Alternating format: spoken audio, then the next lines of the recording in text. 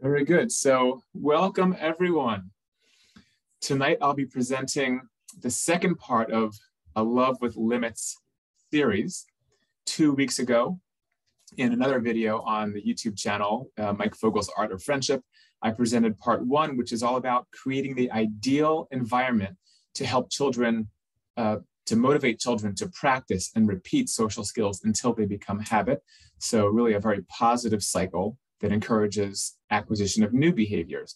Tonight, we're going to focus on the second half, which is helping kids to maybe give up or fade out unhelpful behaviors or unwanted behaviors or disruptive behaviors. So we're going to talk about behavior modification strategies, reward systems, and also use of consequences in a very strategic way. And so my hope is that you'll be able to take at least one thing from this presentation home with you or to your work, and you can employ that. If you get more than one thing out of it, that's even better. That's a bonus. But so listen throughout to see if there's one thing that really resonates with a child or children that you support. We are going to do question and answers at the end. So if you wouldn't mind, just please remaining muted.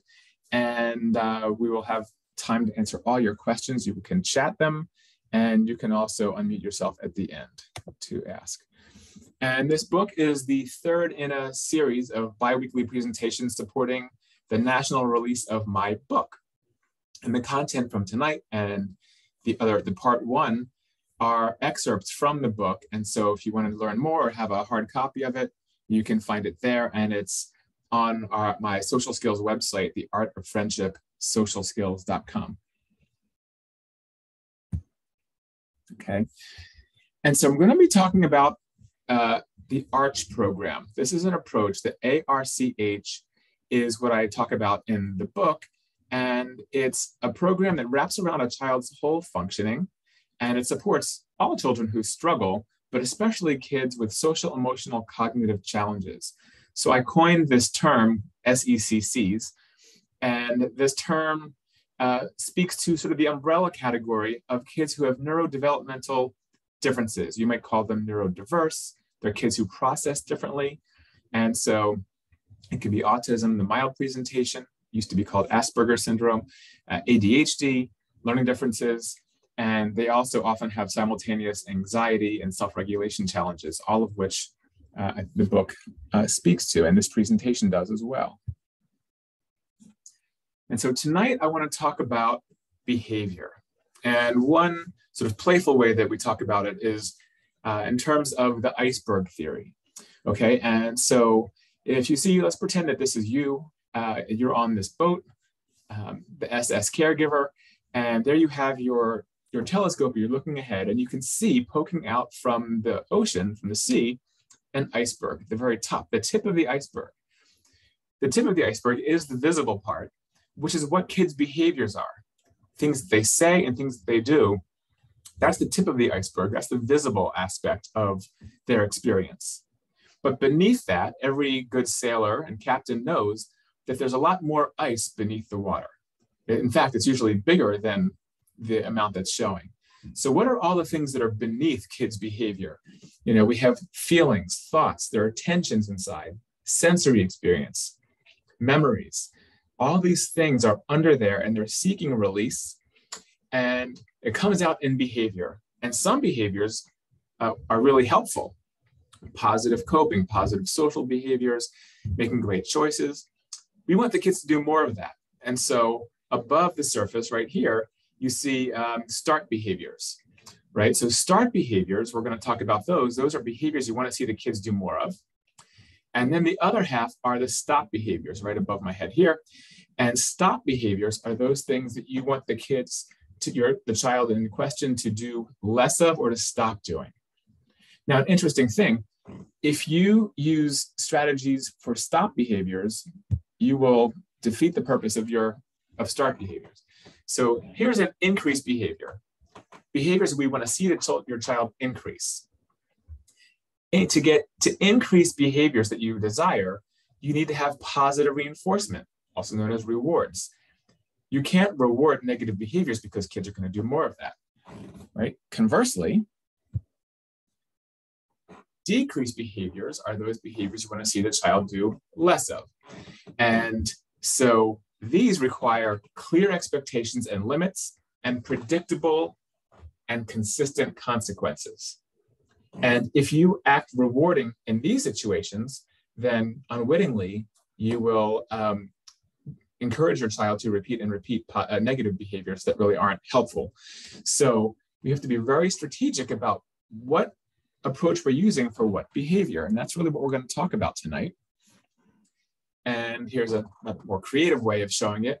It's love and limits. So love is the warmth side, the reward side in my mind. And then I imagine limits, that cloud, there are drops, but they almost look like teardrops. And so having just the right measure of love and limits is what a child needs to grow. So here's a child as a plant growing out of the ground.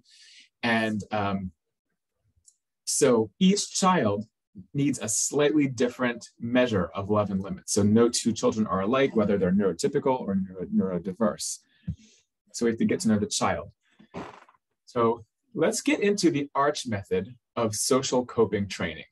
Okay, this is what we use in my day camp at Camp Pegasus. We also use it in our social skills program, the Art of Friendship. We teach it to schools, we teach it to parents, so that we can wrap our arms around a child's whole world and create a holistic social training approach. So here's the 𝗷̈ci, all right? So the A in the 𝗷̈ci is anticipating and teaching. We have to teach social skills and anticipate what they need and provide structure. So we want to provide structure and give skill building. That's under anticipate. That's the proactive stuff that we can do. Then your child enters the world, and the world is your child's social skills group. And so the R and the C are what you do when your child is just living life.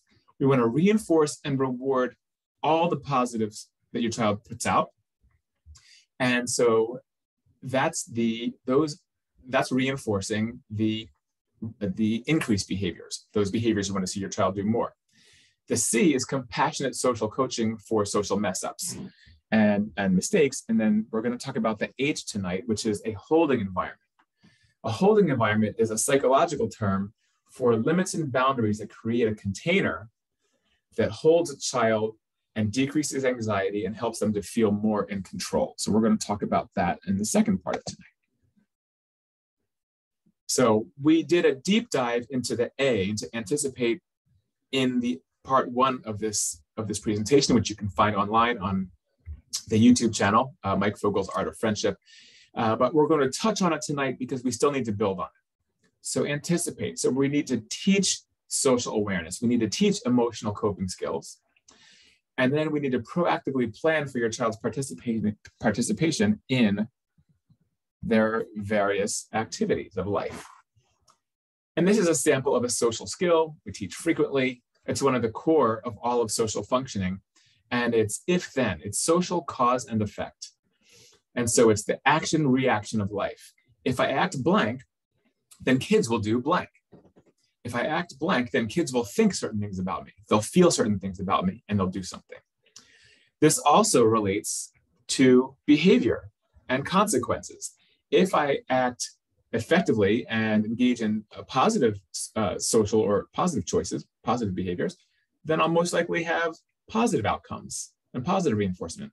But if I act inappropriately or disruptively, then I will get a consequence.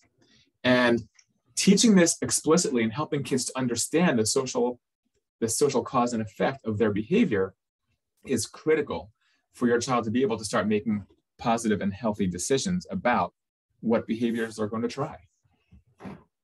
I didn't share this last time in the other video, and this is a core skill also, which is self-determination.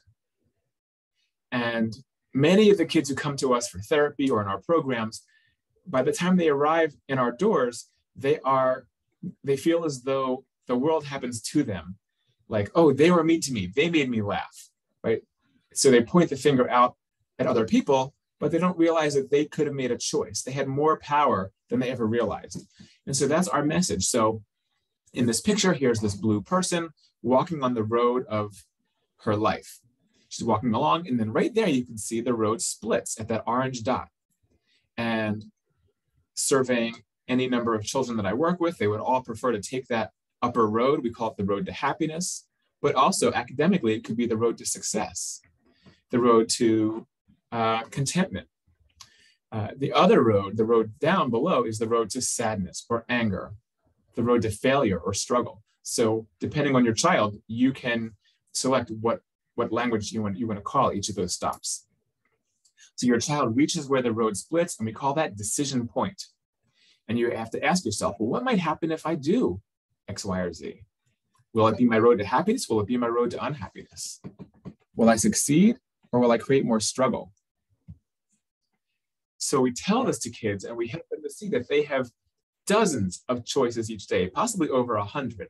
Some choices are small. Do I want chocolate or vanilla? Some choices are large, like, oh, I'm so mad, my fist is balled up and I could let it fly. I could hit that friend of mine. But I'm going to decide to walk away and take a break. That's a powerful decision. That's a big decision. So are you going to choose to cope, or are you going to choose to be impulsive? Now, this is hard for the impulsive person, but nevertheless, we have to enter it into their awareness and have them start to select and think about this, okay? I can make things better, or I can make them worse. I have the power to direct my life in positive ways. And everything that we talk about tonight is going to help children really become clear about that.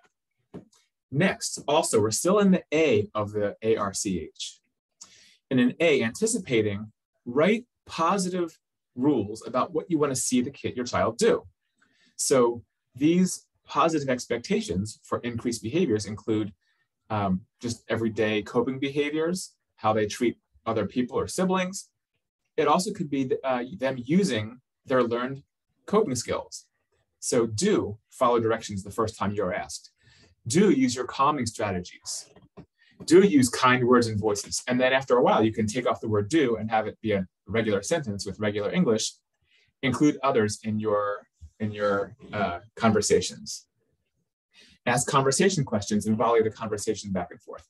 So whatever your child is working on, you want to make a do rule. And I wouldn't make more than 3 for preschoolers and not more than 5 for elementary school kids. And this is still as appropriate for people in middle school or high school. Just don't make it cute. But you are expected to get your homework done every night, right? So you can do that. And so now you've created these do rules, and you can include rules like put great behaviors in the golden line from that first poster I shared. Do take the road to happiness. Make great choices, make positive choices. So coping skills can also go into this list, no more than 3 to 5, depending on your child's age. Here's a sample. This is what we use at our camp. Do follow directions. Grown-ups must be in charge.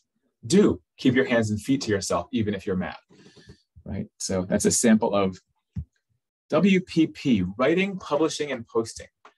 So we want to make sure that for the child who has social challenges, our words can become invisible and immaterial. So when you write it down, it becomes concrete and permanent. So write it down, show it to the child, publish it, and then post it. Put it up on a fridge, put it up in your child's bedroom so that they can remember it and you can review it. We always do that with our camp rules. Every morning, there's a ritual reading of the rules. So that's anticipating. We're teaching the skills. We're creating these expectations with the do rules, okay? Now, your child is moving out into the world, and your child is practicing social skills wherever he or she goes. Okay, and so now we want to reinforce, we want to create positive cycles that are motivating. That will motivate your child to try to repeat these because A, we're asking your child to do something that's hard. B, we're asking your child possibly to change their habits. And it's hard to change a habit if they're used to acting a certain way in a social situation. So we really need to create these positive cycles and to undo some of the negative cycles that your child might be in. If we think about, a lot of the corrections and negative attention that kids can get out at school, get back in your seat, cut that out, stop bothering her, stop bothering her. So there's a lot of correction that way, a lot of redirection. And from peers, stop, leave me alone, stop annoying me. So they might be hearing some of these kind of messages also. So the world can be demotivating, and encourage your child to either withdraw or give up, have learned helplessness. So we want to create really positive cycles. So we're going to turn some of these negative cycles positive. And so what we do is we observe little micro behaviors, decisions your child makes. If they're working on something like school, perseverance, effort. And when you see it, you say it. When you see what they're doing, then you give words to it. So you're going to reflect what you say, what you see.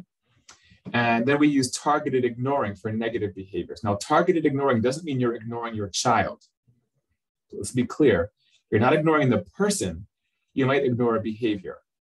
And we'll talk more about that later, but the short description of it is if you're ignoring your thought process is this hurting anyone, this behavior? And is it non-functional? Is it stopping our group or family from doing what we need to do? If it's neither disruptive and it's not hurting anyone, ignore for now. Pick your battles and save your comments for things that really are impactful. Okay, so that's one way that we can attend to the positive, is just to decrease some of the negative comments that we are just prone to catching. All right. So to create positive cycles, we have targeted positive reflection, TPR. And we take a snapshot of your child's success. So TPR is like this photo where we have this person having the subject of their photo is in the viewfinder, and they go, psh, they snap a picture. So kids who I work with, kids who are neurodiverse, they might bop around through their day without really discriminating which were the better behaviors that they executed and which were the ones that didn't work out better, because they have a hard time reading social cues. They're not getting that clear feedback. They might be missing that. So when an adult caregiver stops for a second and gives them credit for what they just did, they've just now taken a snapshot of that behavior. And so see it, and that's why we say it. Let them know, oh, so you can comment on, give this targeted positive reflection, reflect their behavior for social behavior, how they're getting along with others, how their coping efforts are working. You calm down. You took a break. That was great. You calmed down in like 3 minutes today. That was really fast. Work habits, things that they can control, and decisions and choices.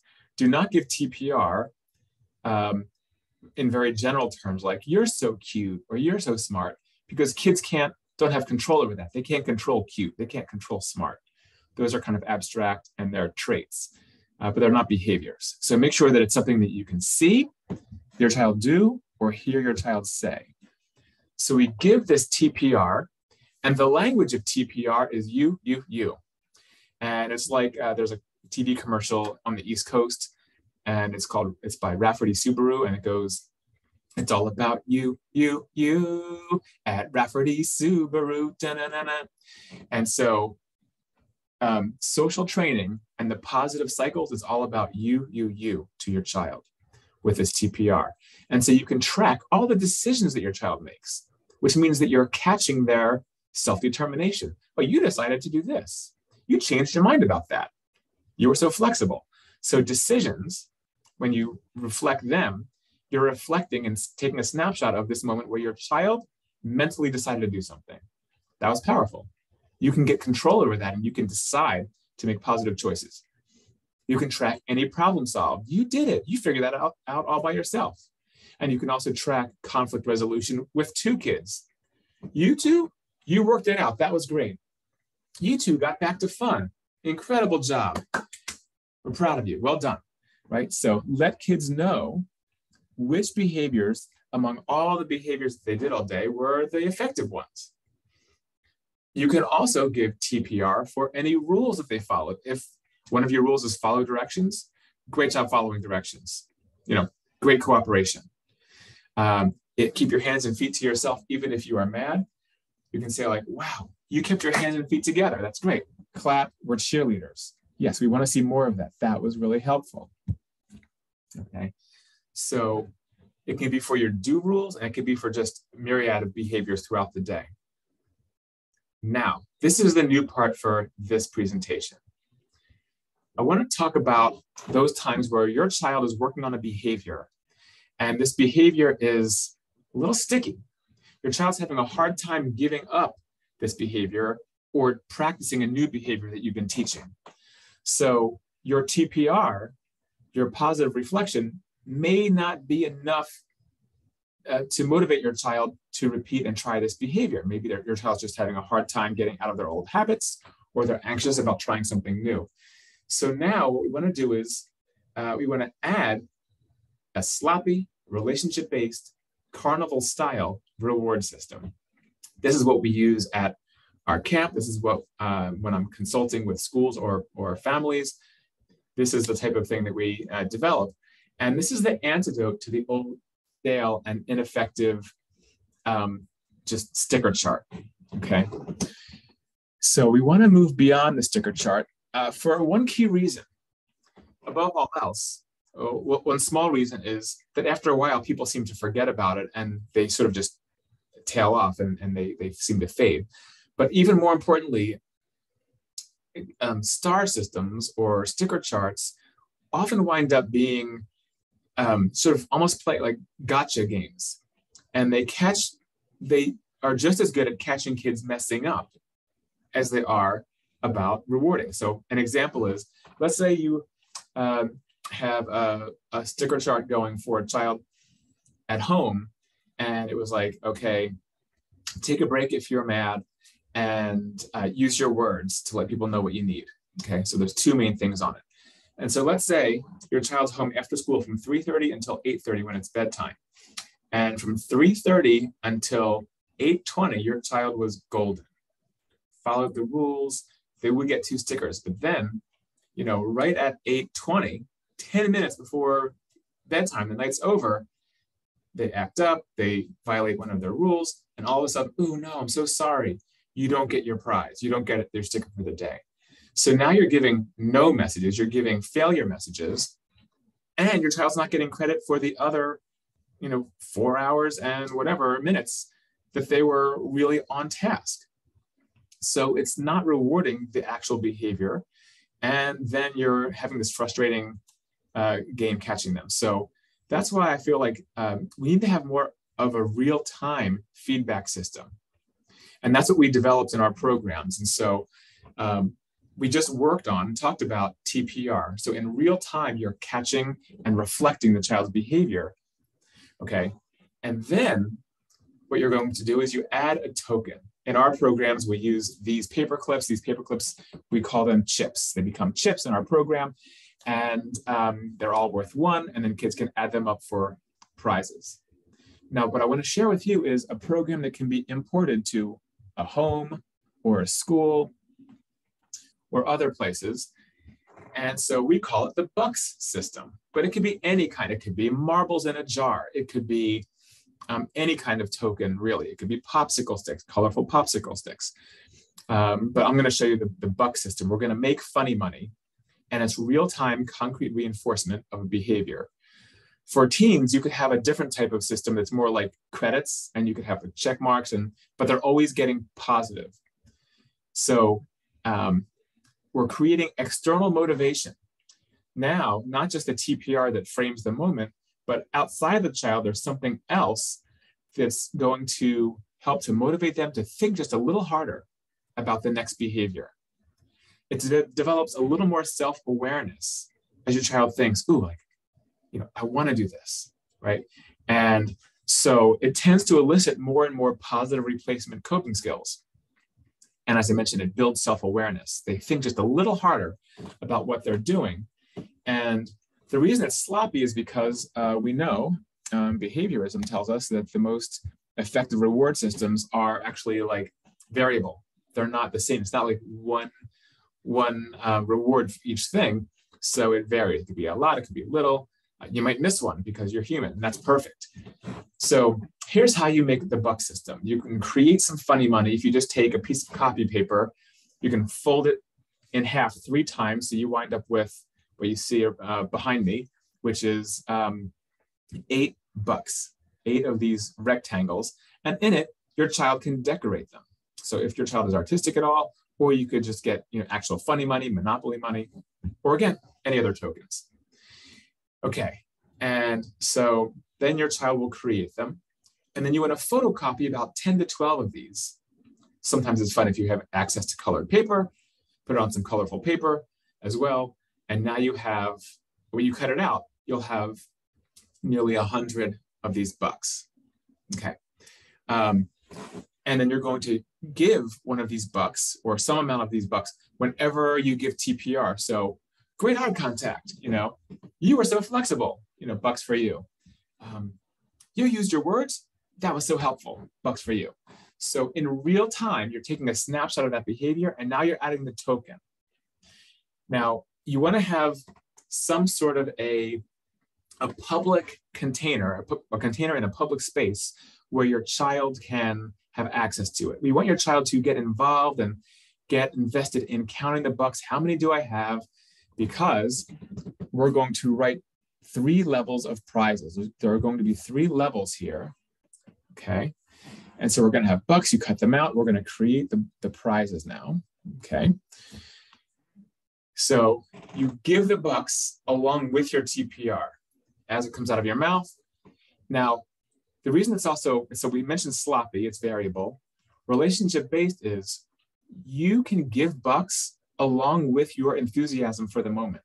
If your child does an everyday average kind of a thing, something that's somewhat expected, certainly you can always, give a buck here or there, but if your child does that skill that's really hard that your child's been working on, you've been teaching in social skills, and your child finally does it, or your child who has self-regulation challenges, but then suddenly does the coping skill that helps him or her remain calm, you can use your enthusiasm and say, oh my gosh, you did it. Here's sloppy handful. Here's $5, here's $10. So you can really be loose with it and sloppy. And that can show your child when they have that breakthrough moment, this was huge, do more of that. And once your child produces a behavior once, that proves that they can do it. And now they can repeat it. Now they can begin repeating it. So just try to get your child to do the behavior one time, and then you can build out from there. Now, as far as creating prize options, this needs to be in the context of your family values. So we create small, medium, and large prizes. And with these prizes, if your family says, okay, screen time is okay, maybe there's a certain bonus time of screen time. If your family says, no, we don't believe in food as a reward, so no food prizes. If your family believes, okay, we don't want to give material things like toys or little plastic toys or a trip to the dollar store, then perhaps we do want to go on a family outing, maybe a special sleepover with a friend or a cousin. So 3 levels of prizes, as you can see here. And then it's really helpful for you to create the prize list with your child. So your child is now on alert. Wait a minute, these people want to give me prizes for what? You explain. And then you have to approve each level of prizes. You might want to consider a dollar amount to help guide children. Okay, like, the highest amount for the large prize is blah, blah, blah. This amount for medium prize to help to guide also. So you don't have like, I want a new car. So now you're working with your child and you have to approve the prize. Okay, you have 3 levels of prizes. And so for little kids like preschool, young elementary, 1st, 2nd grade, initially prizes could be 10, 20, and 30. And because you want to hook them, you want them to have some success and realize, oh, this is fun. And then once your child gets into it, you can say, this is getting too easy for you. I want to challenge you. So this is now going to be 20, 30, 40. It could be 33, 66, 99, whatever you want. So you can start to raise the economy and have a little bit of inflation and make the child work harder to get their prizes as well in small increments. Okay, oops. So let's see. So now you created the bucks. We now have the prize options. And then a couple of notes about this. From feedback from families, make a rule that cashing in prizes always happens on a weekend, because I have had clients who they reach their prize threshold on a Wednesday night or something, And then, at 7:45, they said, okay, we got to go for ice cream. And you're putting kids to bed. It's too close to bedtime. So again, proactively set the expectation that we're not going to do prizes until the weekend. All right. And that way you have leeway. We're going to do it Saturday, or we're going to do it Sunday. So you can schedule it better if you can do it on a weekend. So this is sort of a fun way to do it. For older kids, they might respond actually to money, if those are your family values. So a child's allowance could be tied into chores, but it also could be tied into coping and successful coping or successful socialization. So you can think about that as a motivator for the older child. So this still works even for older kids. You just have to make it less cute and modify it. Okay, I'm going to make a quick pit stop here and see. We went into this in depth in part 1, which is in the other video. And so compassionate social coaching and problem solving is the C in the arch. So far we talked about anticipating with teaching social skills and creating positive expectations. The reinforce is the TPR, and now we added a reward system tonight in this presentation. And now we have social coaching in question form. We nicknamed it Jeopardy social coaching because everything happens in question form in Jeopardy. Why? Why in question form? Because we give the child the gift of doing the social thought. We want your child to process the situation and then select the best possible behavior. And it's like a muscle. So each time you have your child do the thinking, it's like weightlifting, right? Child's getting stronger at doing this type of thinking. So let's say you just gave instructions. You might say, but your child's not listening or they're off task. You can ask, Johnny, what are you supposed to be doing right now? Where does your body need to be right now? If your child has wandered away from wherever they're supposed to be. Wait a minute, who's giving instructions right now? They go, you are. That's right, good thinking. All right, listen to my instructions. So question form for being on task or off task. Notice it's much softer than a straight redirection. Get back in your seat versus where does your body need to be right now? You can see the difference. A harsh direction, a straight direction of get back in your seat is a statement that your child can now push back on if they're at all oppositional. But if you say, where does your body need to be right now? Your child starts thinking and they look around and then they might self-correct and they might move back to their seat. Okay, so question form. Next, you can also use Jeopardy social coaching to help kids learn and understand socialization and perspective taking, theory of mind. So you can say, let's say that your child has just hurt or offended someone's feelings. Okay, you can say, take a look at her face. Think about Emily's feelings right now. What can you do to keep her comfy around you? Back on that original poster with the action reaction, the golden line, what will people think about you if you do blah, blah, blah? What would be a great behavior to make kids think great things about you? What would be a great behavior to put in that golden line? So question form gets your kids to do the social cognition. And again, you are now powering your child up to practice their socialization. Next, for social coaching, a lot of things that kids struggle with boil down to problem solving in real time. And that's when kids get frustrated or they conflict with peers. So this is a simple problem solvers worksheet that walks kids through a sequence and that helps them at the sequence of problem solving. So first, identifying what is the problem? What's the challenge here? How did it make you feel? And that's just for emotional learning. Number 3, list 2 to 3 things you could do to try to solve it. Let's generate options. One of the keys to all problem solving. Let's have options.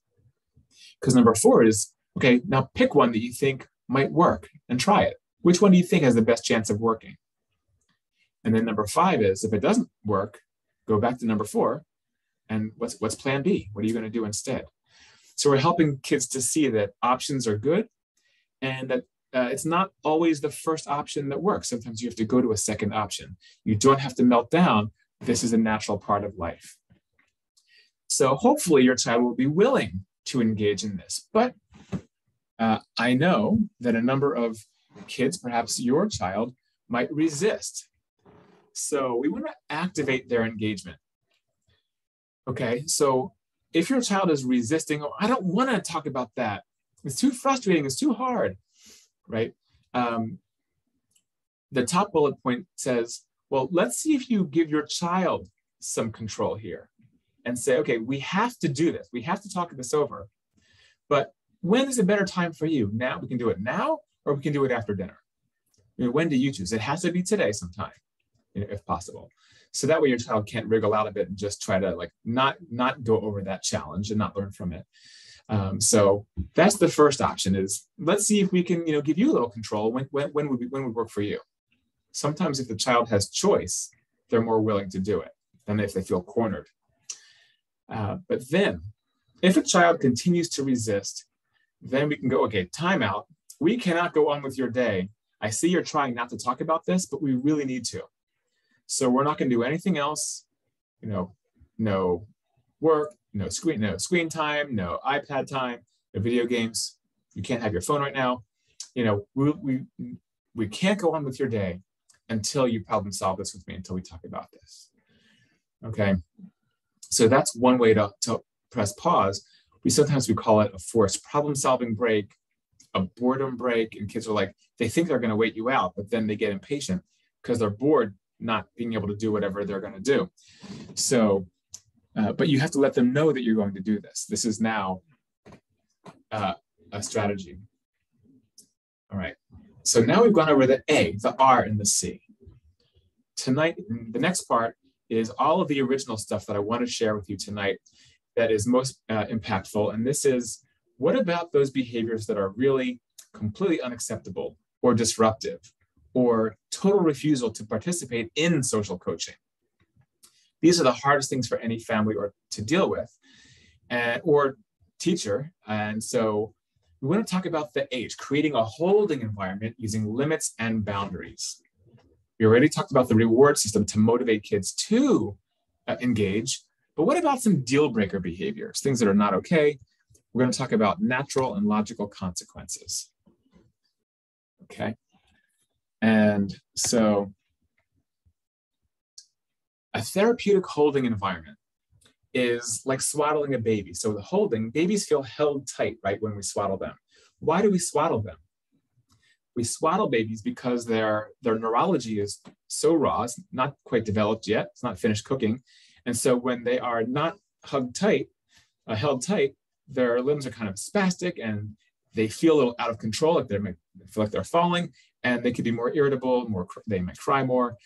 And so they get much more peaceful when they're wrapped tight. They feel safe. Now, we're not going to wrap older kids up, but the way that we do that is with rules, expectations, and limits and consequences. And so a holding environment is like a bird's nest. It keeps the birds in the nest so they don't fall out of the nest, right? Holding environment, hold your child firmly so that there's less wiggle room for a lot of extraneous behaviors, things that are not helpful or necessary. Also, for the child who's anxious, knowing what to expect creates order and predictability. And your child needs consequences to be predictable to learn from them. If they feel haphazard, your child's going to say, that's not fair, I don't get it, you're just being mean, this seems arbitrary, right? So we want to decrease anxiety and decrease impulsiveness. So compare the top picture, organized, they're all sort of loose doing their own thing. And now when we put things in order, they're organized, they're all together and marching in step. All right, there's our love and limits sign, right? So a reminder, up until now, we've been talking about increased behaviors, the TPR and rewards. Now we're going to talk about decreased behaviors. And we want to use limits, consequences, and predictability. So now, behavior, what is it? Behavior is also your child's communication. So you can see that the basis for all motivation sort of can be boiled down to three things: Your child either wants to increase comfort and pleasure, like the bottom left picture. They might want to decrease discomfort or pain. This guy's running from a bear, right? I'm going to avoid that thing that's going to be uncomfortable or cause me tension or pain. And the third thing is power and control, which is interesting because power and control could actually fall into number 1 or number 2. When I feel in control, sometimes I feel that's pleasurable. I feel comfort. And also I can decrease my discomfort and anxiety when I'm in control. So when kids are really oppositional, that's what they're going for, power and control. So why do I mention these motivations? To increase comfort, decrease discomfort? Because behavior has wisdom and we want to learn from your child. So yes, we're going to talk about behaviors and consequences, but we also need to stop and think, what is this behavior telling me? Okay. Are there any patterns? Oh, my child often melts down at this time or in this class or with this task. So what's hard about that task or that environment? So we know, then we can start to provide empathy. Oh, this is hard for you. Behavior is communication. And if we can give empathy and then start to problem solve, we can help them. If we react just punitively with consequences, then your child's not learning from it necessarily. And it just feels like it's reactive. Child reacts and then adult reacts in relation. So behavior is communication, which boils down to what does my child need? Let's go beneath the iceberg, figure out what does my child need. And in short, kids need 3 things. Once they start acting out, whether it's a social miscue or whether it's an emotional reaction or something impulsive, the communication is they either need skills to better cope with that moment, with that task or that demand, or perhaps they need the environment to be structured differently. So that's the second consideration for you. And then third, your child might have just needed to proactively know what to expect. And so what are the limits and boundaries in this situation? So we're going to talk about that. Okay. One quick note, not all behavior is behavior. If you ever attended my talk on frustration and anger, this will be a familiar poster, but what this basically comments on is there are we demonstrate 4 levels of frustration. The bottom level is the red phase, and it is anger, it is meltdowns, and we don't consider that behavior because your child has lost control. So anything that happens in a tantrum is not really what we're talking about in this presentation. But the other 3 levels of frustration, everything up to before a tantrum, can be considered behavior, and that can be shapeable, okay, with the TPR and the rewards and with the consequences we're going to talk about, right? So guess what? Just like with the positive behaviors, the increased behaviors, we're also going to WPP the decreased behavior list. We're going to write, publish, and post the things that we want the kids to not do, only this time it looks different. If you're writing it down, first you say you started with the word no talking back. But then you always have to tack on, what is the replacement behavior you'd like to see your child do instead? If you just say stop talking back, your child doesn't have anything else to do instead, okay? So we want to first give the no rule, no talking back, no hitting or kicking, but then do walk away and take a break. What do you want to see your child do instead? So 1/2 could be a consequence for hitting or kicking. You need a timeout, maybe you lose something, right? But then also there's a reward. So there's a negative positive swing. If you walk away and take a break, I'm going to notice it, TPR it, and you might even get a token, right? So now there's a swing to help your child really think through better, what's my road to happiness here? What's going to help me succeed, right? So no insults or hurtful speech, consider others' feelings instead. You get the pattern. And here, camp rules, no interrupting. And then positive, wait your turn to talk. With Zoom, mute your microphone until it's time. Right? So we're continuing to talk about decreased behaviors. And let's see. So to give love or limits, when do we say yes? yes is like the default setting, and we want you to give TPR. And in the yellow, green, and orange phases, you're like, that's when you're giving TPR. Great job doing this. I see you doing that. That was really helpful. Awesome at that. And you're going to continue to say yes and give TPR if a behavior is not bothering anyone. We're going to do targeted ignoring. And that's when you do all your TPR. But then here's when your no's kick in. You want to pick your battles, but you want to save your no's for health and safety as a top thing. Freeze, right? Stop. Not okay. You can have that clarity of voice. And that'll often freeze a child in their tracks if they're about to do something dangerous or hurt someone. Right? Freeze, stop, right? And they'll often catch themselves, they look, and you might be able to head them off at the pass. So that's a time definitely to say no, to intervene. If whatever they're doing is agitating the family or creating unsafe situations, running far ahead, running towards the street. If you're in a classroom situation, if they are sitting far away from the group without permission, and then that might cause other kids to start to leak away from the group, right? So these types of things. So loosening the social order, right? This becomes disruptive. So if it's disruptive, you need to comment on it probably, okay? Can't let that one go. If they're misusing property, using it destructively, breaking things, mistreating people, I say misusing, mistreating people, right? Those are the times to set limits. But if there's something that's not disruptive and it's not harming anyone, let that go for now. You have bigger fish to fry. Don't forget, we're still working on action reaction, the social cause and effect. And so now we're going to get into the if-then of behavior. What we're talking about to kids is if you do X, then Y happens.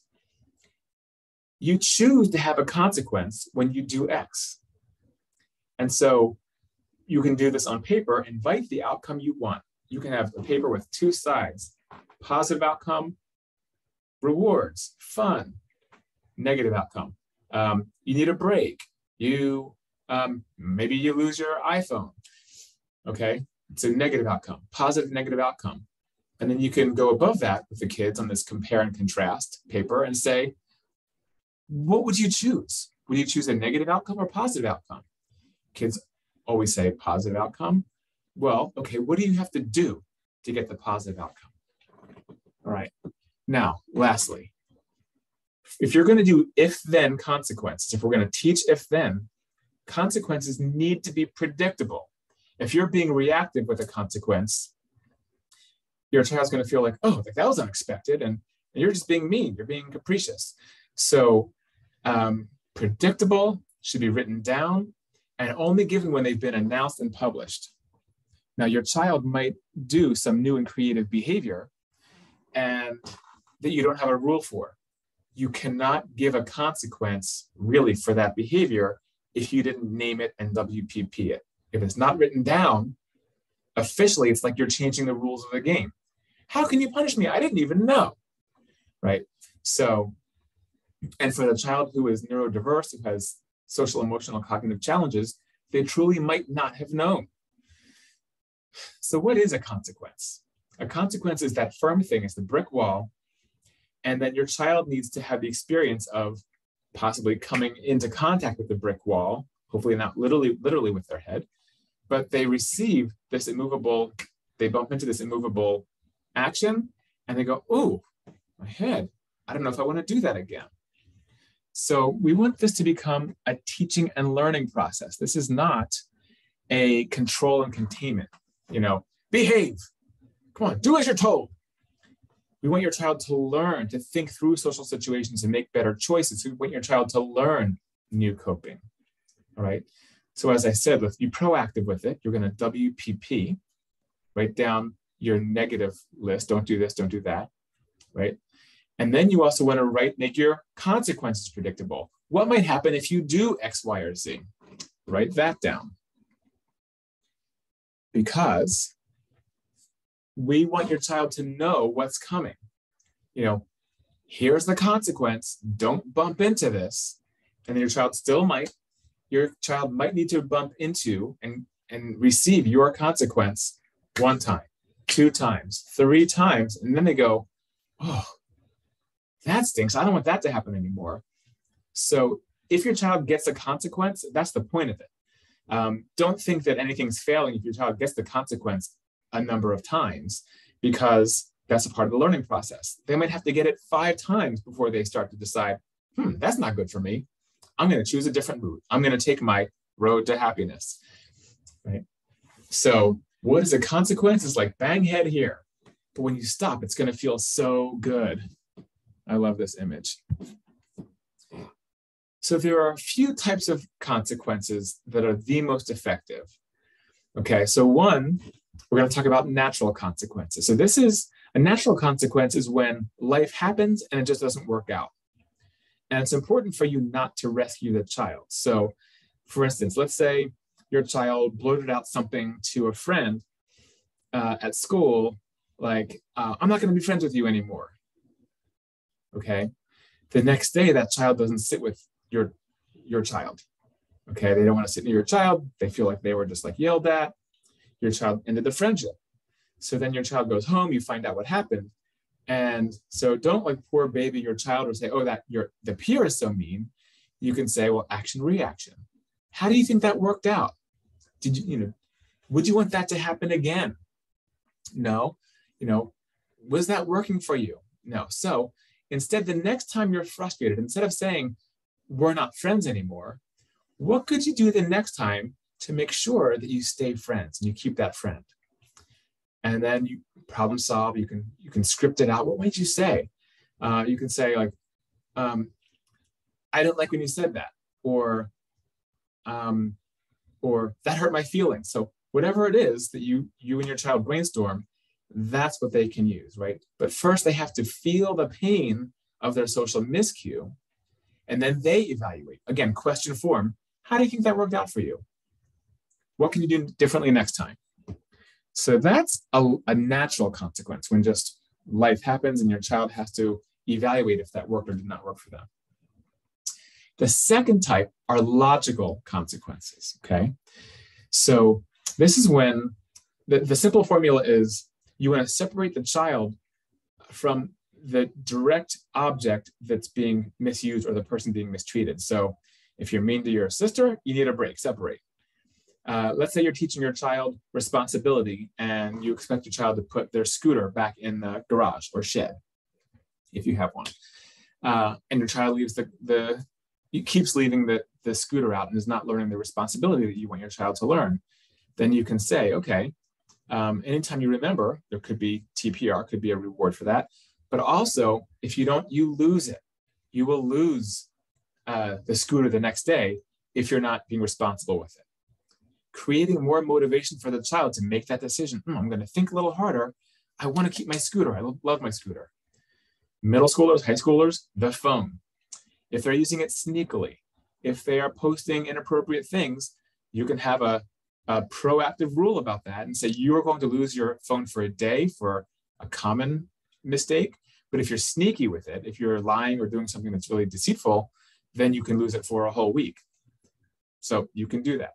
So separate the child from the object being used not responsibly, but also it's really effective to set a duration for the loss and even give them criteria for how they can earn it back. So let's say your child loses screen time because they didn't, it's a weekend day.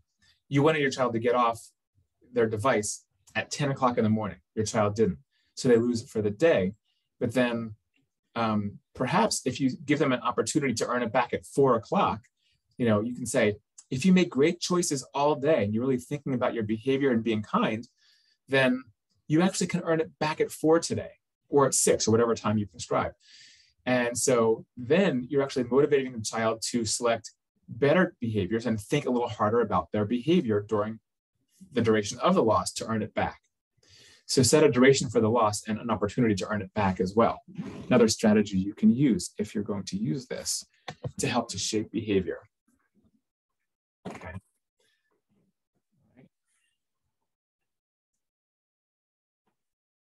All right. If you are unkind to someone, then you might need to perform a gesture to make amends. What could you do to make your friend feel better, after that big fight?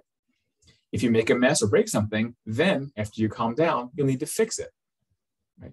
So if there's a tantrum on the back end, child calms down, they might have to be a part of the repairs. Either you can have them work it off and have some chores to have some responsibility, or you could have them, if it requires a contractor, they need to sit with the contractor and watch how the contractor repairs that object that they broke. So if then, right, logical consequences. If you break something, repair. If you make a mess, clean it up. Okay. And so out of the ashes of a mess up, of receiving a consequence, that's when your child soars. That's when your child can learn and practice their new behaviors. Ultimately, what we're doing is we're trying to empower your child to make choices to take the road to success, the road to happiness, okay? And now we have some deal breaker behaviors, all right? These could be dangerous or destructive. They could be bullying or threatening. It could be a complete refusal, just oppositional behavior when you try to do social coaching with them or to participate in school. So these are kids who are over-controlling. You might call them oppositional defiant disorder. They have that. Your child might have that diagnosis.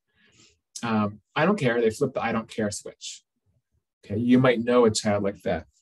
And very difficult to deal with, very powerful in a family. And so here's the last strategy. This is the strongest response for the most dire of behaviors. So there's a strategy called the family plan versus the kid plan.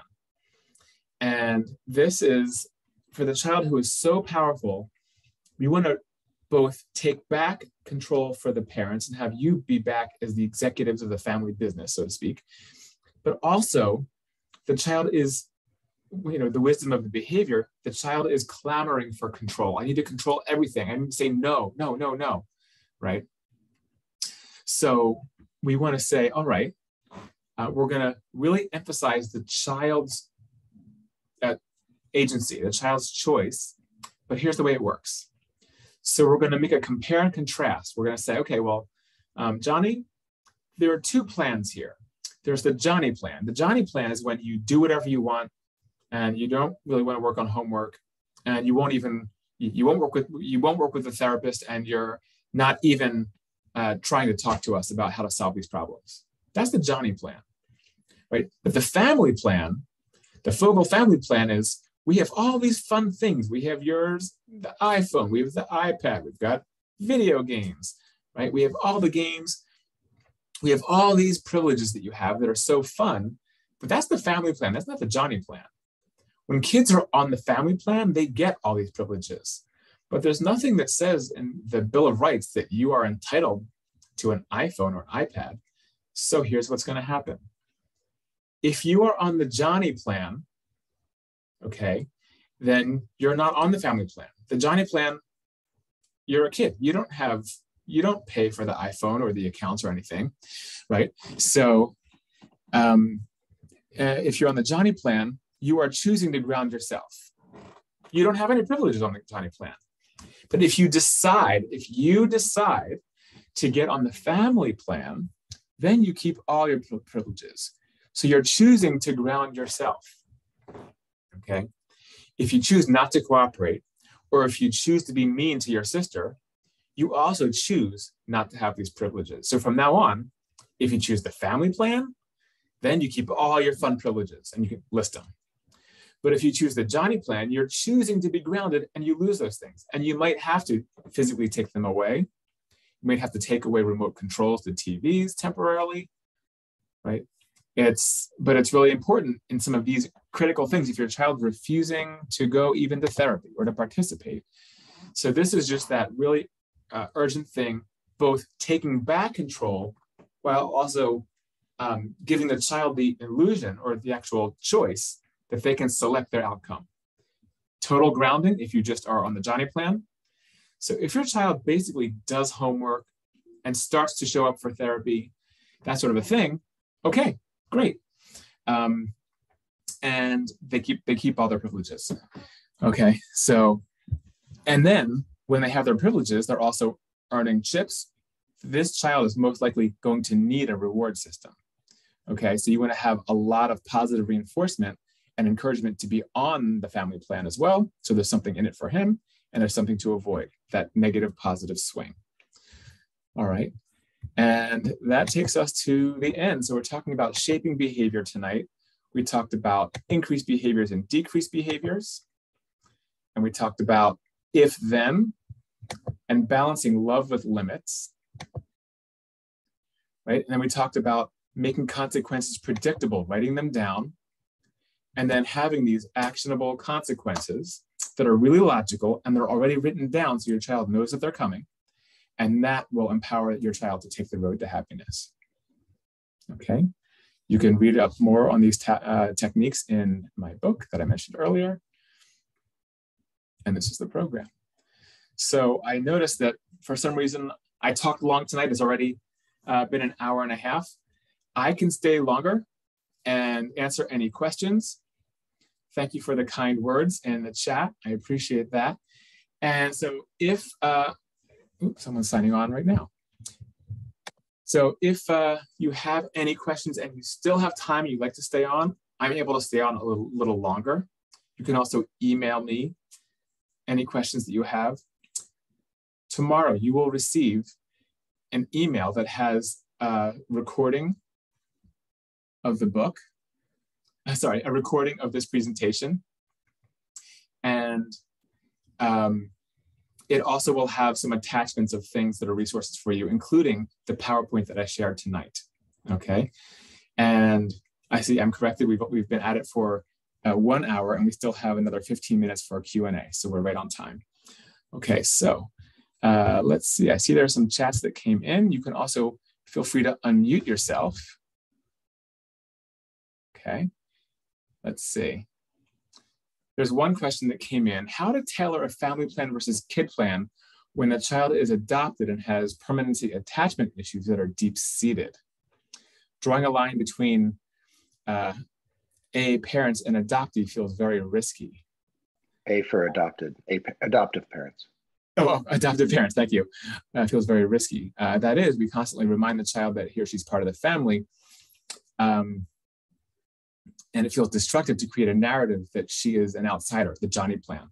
So again, so you need to know your child, and if any of these consequences would be destructive, then you must stay away from them. So that makes sense. That being said, if someone is being so powerful to the point that they are shutting down all other efforts, they're already acting out their attachment issues as well. They're pushing away, they're controlling. And so doing something in the present won't necessarily isn't the harmful thing. That child already has wounds because of their, when they were given up for adoption and that loss, that's early primary separation. So I would say that you could actually try it. But again, when you institute this, it's not done reactively. You're actually teaching the child in advance what's coming. So this is not about not loving you, not being a part of the family. Simply, literally, this is about, are you participating in the family's life, which includes homework, therapy, if your child needs therapy, conversations, problem-solving conversations. And so this actually is more inviting you to be in the family, right? But you do have a choice in terms of the consequences, okay? It's not that you're in or out of the family, it's that you're choosing to be grounded if you're on your own plan, if you're doing your own thing that has nothing to do with the family's, values or goals. Hope that made sense the way I parsed it. But again, thank you. Yeah, but if you really just don't think that it's the right thing, then in your heart of hearts, then stay away from that one. Mm-hmm. Yeah. Yeah. Great. Let's see. Any other questions? You can chat them or you can unmute yourself.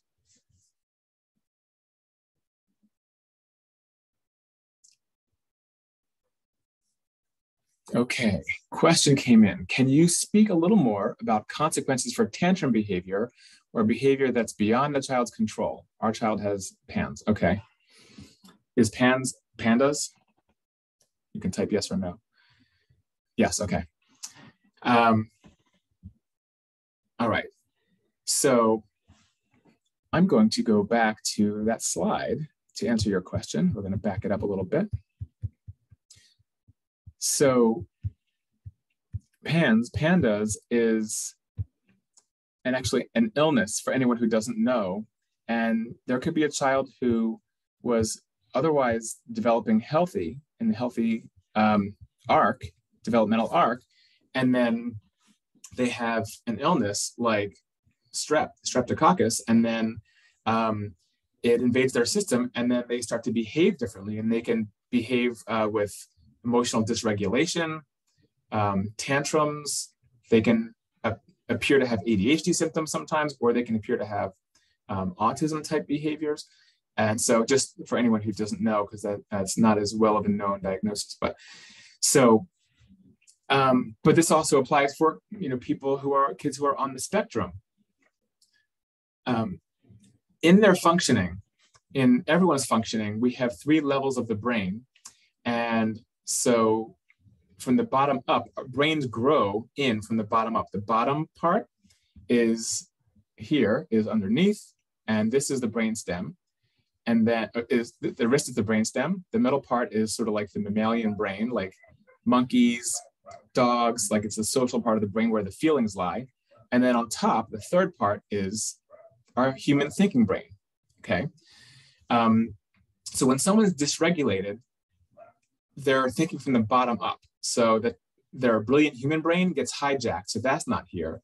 Even the social part of the brain is kind of turned off, and all what they're left with is that very primal part of the brain, which is the fight, flight, freeze part. We call that in our therapy for young kids, we call that the dinosaur brain, the dino brain, okay? It's the limbic system, fight, flight, and freeze.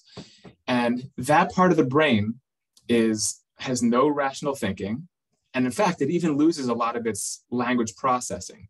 So behaviors that happen then, you should not be intervening with tantrum behaviors. Our message is, if I can step out of the way, your only choice is to calm down. Your only job right now is to calm down. That's it, and I'll be here. So your job is just to keep things safe, keep things from being destroyed if you need to. So I recommend on my YouTube channel, Mike Fogel's Art of Friendship, there are some videos about how to handle tantrums, but they go in depth into all of this. And there's a very specific approach where you get that on the child's level. You say, I'm here, your only job is to calm down. I'm gonna be right here. You back off, give a little space. And meltdowns, there's a loss of control, and it's a wave. It's called the limbic wave. So the child, it's like a wave on the ocean. It rises, it crashes, and it falls, and then it recedes. And once an actual tantrum or meltdown is underway, there's no amount of talking or lecturing or rewards or consequences that will work. So now, on the back end, when the child's all the way calm, then you can do the if-then of, okay, we just need to clean it up. We have to make amends. We can, that sort of a thing. So on the back end, when things are calm, that's when you can do those cleaning up, making amends, the if-then things. But we don't believe, and in our program, don't believe in punishing someone after a tantrum, because the tantrum itself is devastating enough. It's a consequence. So now we're just going to use the natural consequences of cleaning up, the logical consequences. Okay.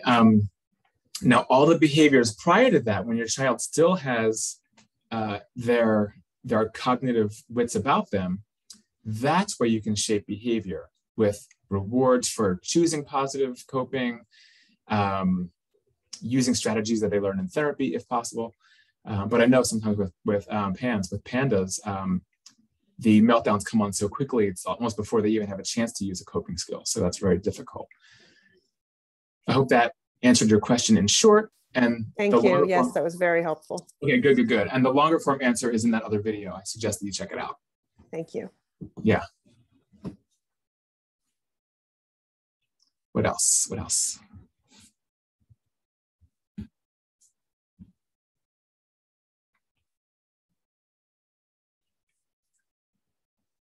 Any other questions out in the Zoom sphere?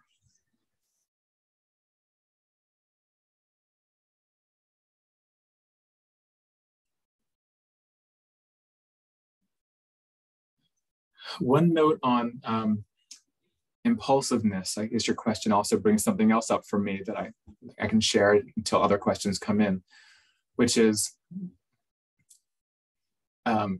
for the child who is extremely impulsive for whatever reason, whether they have a diagnosis or not, impulsiveness is one of the top obstacles to a child executing a coping skill or a social skill, because they're behaving before they can think, right? Act before you think. That's the definition of impulsiveness. So social lessons, strategies to slow down, strategies to scan oneself. We have a social lesson called How's Your Engine Running? And so it sort of echoes it echoes the road to happiness. I'm going to pull that up for you. And it has a similar picture, only with a car on the road to happiness. And we talk about how if you're out of control, if your car's going too fast, it can't make the turn, right? To go take the road to happiness. You can't make that choice. So you need to pump the brakes. Well, how do you know how to pump the brakes? So then we draw up high in the sky above the road to happiness, a satellite that has a scanner on it. And we tell kids that you need to practice. This scanner is like a feelings scanner. Okay, it's a feeling scanner. It's a how's your engine running scanner. So is your engine fast, medium, or slow? And so once we teach that and we say that you can scan yourself, we want to help your child get more self-awareness. The more self-awareness, the more they're thinking about their behaviors, the less impulsive they will be by definition. So the way to scan is you go, okay, from head to toe, okay, how's my head feeling right now? Is my head kind of fast or slow? Okay, shoulders, fast, medium, slow. How am I feeling? Stomach, waist, all right. Okay, no, I'm fast. I'm too fast right now. So what are behaviors, actions you can do to slow yourself down? Well, you could take some deep breaths. The child perhaps could take a walk. Perhaps the child could, chew some gum actually sometimes. Get a drink of water. Do something soothing like draw. Or sometimes kids need to take a break and actually get out that energy. So perhaps they need to jump on a trampoline, or they can do wall push-ups. If they do wall push-ups, squats, if you can get a child to do squats, that engages the largest muscle groups in the whole body, the glutes and the thighs. If they do 10 squats, sometimes that can help them to discharge some energy and slow down their engine. So a lot of work, if we identify that one of the key obstacles to the child's social success is the impulsiveness piece, then you want to try any kind of skill, self-awareness building, and brake pumping type strategies. That being said, if none of those work, it's very possible that that brain wiring in the frontal lobe is not quite there yet, hasn't developed, and perhaps that child could use some medication to decrease impulsiveness as well. If that part of the brain can be regulated better and have those connections be made, a lot of times the impulsiveness calms if the medicine is effective, and then all of a sudden you'll see that child be able to execute socially, and then they can use their learned social skills and coping skills. Let's see. Any other new questions? One more minute.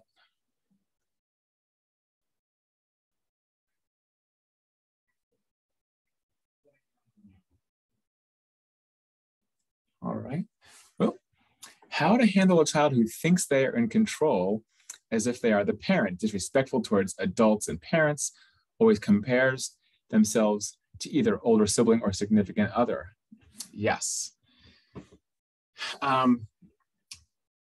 Some kids, for various reasons, whether emotional or because of or their social awareness, their social cognition, they don't really differentiate between themselves as a youngster versus someone who is older. And there's actually a hierarchy. And so sometimes the child A might have a strong need for control, period, full stop. And sometimes there's confusion about that. So sometimes it's helpful if you take out a piece of paper and you go on Google, on Wikipedia, and you find out, like, what is the hierarchy in the military or in a police force? There's, sergeant, captain, private, whatever. I don't know all the hierarchy myself. But if you write that down, and you can show that who are the people that are in charge. The people that are in charge are the people that have usually more experience or more education, in that field. They could compare it to school. There's principal, vice principal, teachers, students. So who's in charge and who has to do the listening, right? And so if you just kind of show this, you guys could do this on paper or around the table, and you can show everyone, just get a family conversation around that. And then the third column you make is family, grown-ups, parents, caregivers, and then kids. And all the kids are at the same level. A sibling shouldn't really have responsibility over another sibling. That causes a lot of problems in and of itself. So sometimes drawing this out and having a whole extended conversation about hierarchy and what direction do things go? Instructions, right, and directions go downhill, right? The higher people in the hierarchy, the directors, they're the ones who give instructions down. Now, it's not only one direction. The people who are in the lower standing in the hierarchy, like, let's say in a school, the kids, they can, give information. They can say if they like something or don't like something, they can say that. But ultimately, they aren't in charge. What would happen if there were a fire and the kids were in charge, right? Kids need the caregivers. And so this is a whole line of conversation that I would probably have with that child. And once you kind of do that to get the social expectations right, then you can make a reward system. You can do one of our buck systems and say a do rule. Do follow grown-ups rules, right? Or you can have like a no talking back, right, is a no. And then the positive formulation, the replacement behavior would be, so no talking back, you can say, okay, or I hear you. And then that could be a reward. So then you give TPR. Yes, great listening. I love the way you said, I hear you. Bucks for you. So then you can reinforce the positive behavior on that if you want to shape that. So I hope that helps. Thanks for that question. And we are out of time, so we are going to wrap up for tonight. It was a pleasure. I love sharing this material. Thank you for being with me. And I hope to see you again at a future presentation. So take care, everyone. Thank you. Have a great night.